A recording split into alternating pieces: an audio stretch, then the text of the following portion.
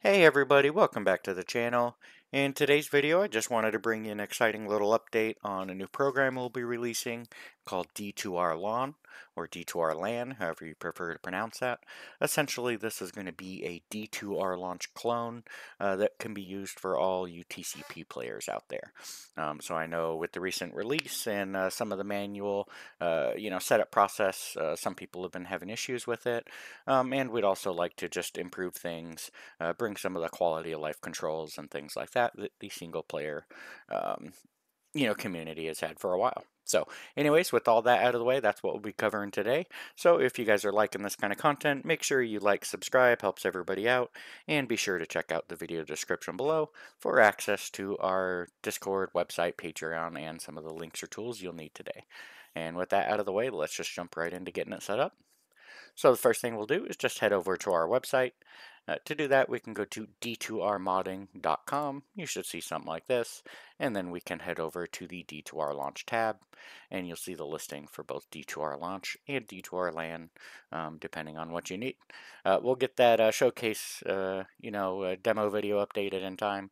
But if we scroll just a little bit past that, we can check out the download options here. Again, what we're going to be talking about today is going to be D2R LAN. So I'm just going to go ahead and click that big download button here, and then we're going to get started on that. So I've already done that, cheated here a little bit for time reasons. And when you get that single download, you should have a file like this, d2rlan underscore core files.zip. And inside that zip, we should have a single folder called D2RLAN.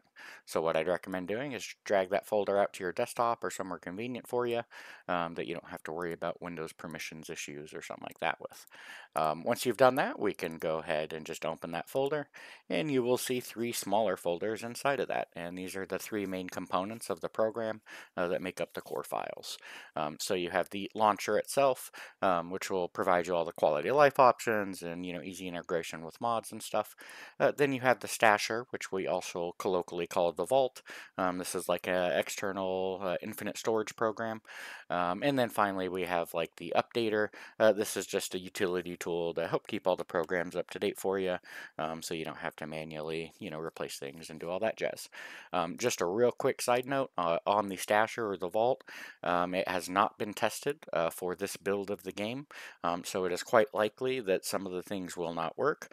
So just a big heads up there.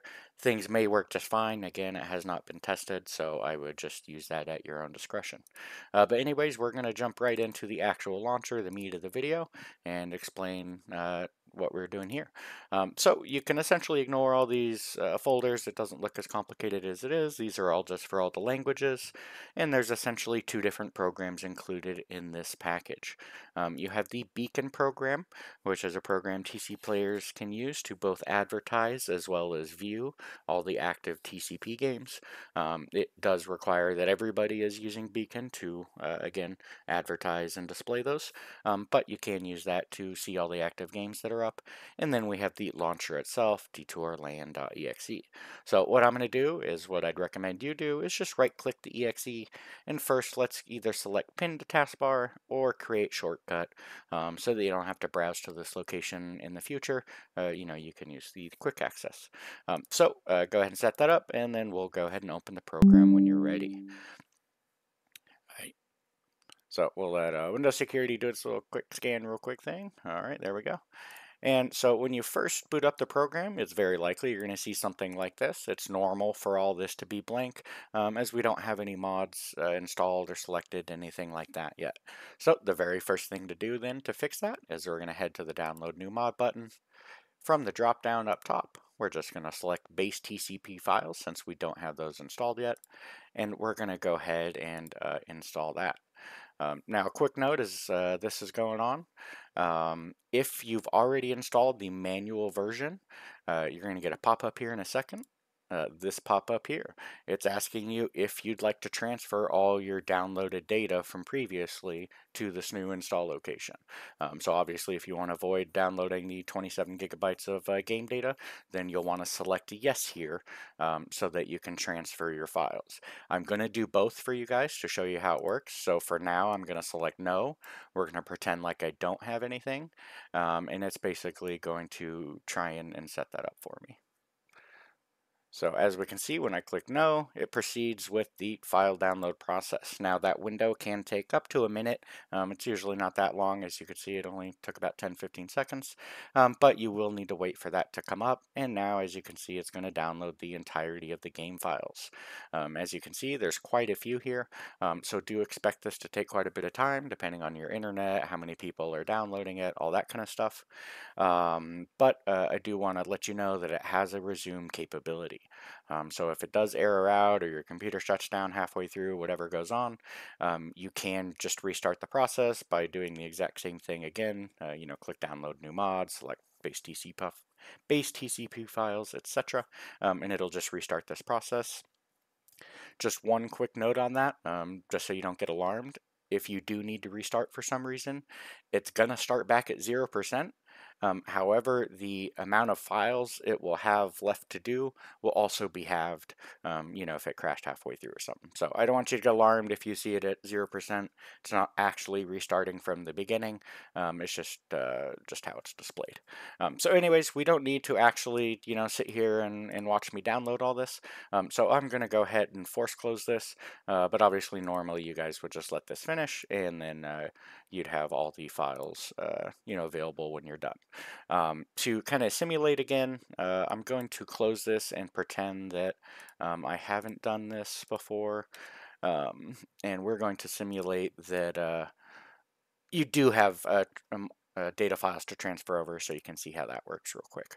So once more, we're going to run the program, going to click download new mod, base TCP files. We're pretending like I hadn't done this just previously.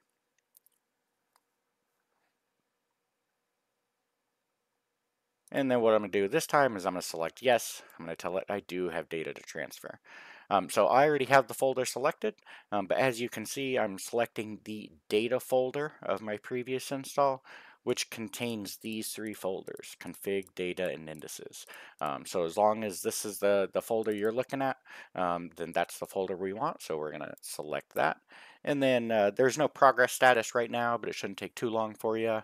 Get about 20-30 seconds, and we should see a pop-up box that let us know the extraction has been complete. And we'll get things a little nicer as far as the status goes in the future. And there we go. So our extraction process is completed and the game is ready to go.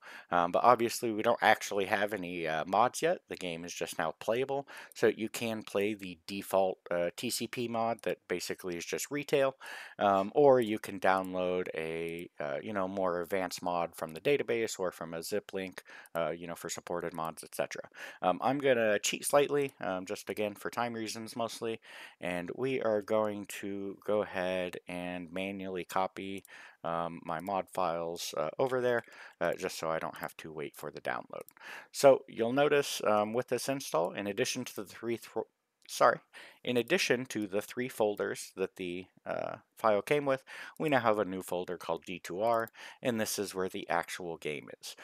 So we're going to go in here, we're going to go into a mods, we're going to, again, you won't need to manually do this, you can just use the download button, but I'm just trying to save a little bit of time, so we're just going to copy and paste and pretend like I use that download button to download Remodded, and then we can show you some of the other features from there. Alright, so we have our mod installed. Let's go ahead again, because I did it manually, the mod's going to be kind of confused about the new mod. So we're just going to restart it to refresh that list, and you can now see the new mod appear in the list here. And when I select that, you'll notice the icon, the news, all that kind of stuff updates for it. And now we are essentially ready to go. We can click play mod, and we can start enjoying everything right now. I do, however, want to just go over a couple quick things on the launcher to get you going properly. Make things a little easier on you. So obviously you have all sorts of startup options and things like here. Feel free to change your language, screen size, enable whatever kind of features you want, etc. Beacon is that program I mentioned earlier. You do have quick access to it here in the vault, or I'm sorry, in the launcher. So just make sure D2R is open and then click that button, and that'll start the advertisement and open that up for you. And then if we go to the options section, there's basically two important sections I'd like to show you. The quality of life options. Here's where you can set all sorts of again, quality of life options how you'd like. So one of the things I recommend is make sure you have auto backup set.